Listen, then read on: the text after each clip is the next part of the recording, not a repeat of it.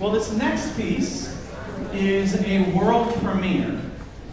So I contacted Luke Benedict, who just graduated with his master's degree from Lynn Conservatory of Music, and just about possibly writing a piece for this night that would incorporate some elements of Baroque, but also be kind of a modern, modern Baroque style piece.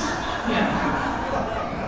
And I didn't really know what I wanted, and yeah, so I sat down and he was, asking all sorts of questions. And so Luke is here tonight, and he's just going to take a couple of moments to talk about this work for harpsichord and ensemble. So Luke.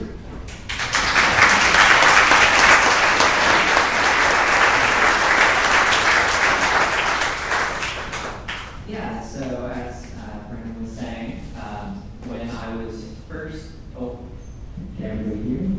Yeah. As he was saying, when he first approached me to put this work together, he said, "Could you write something modern, but not too modern?" That was the intent. And I was like, "Oh, okay. What is this going to be paired with?" And he said, "It's going to be paired with Bach's Brandenburg Concerto No. 4." Not only is it going to be this big modern, not modern thing, but it's also paired against Bach, one of the greatest composers ever.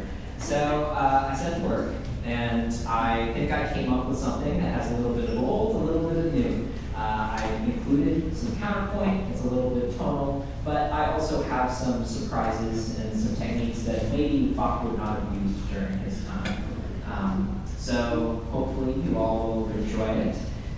Thank you to obviously all the players for putting it together. It means a lot to be able to hear as a composer your work played live. So it's a big deal to hear. So thank you. Yeah.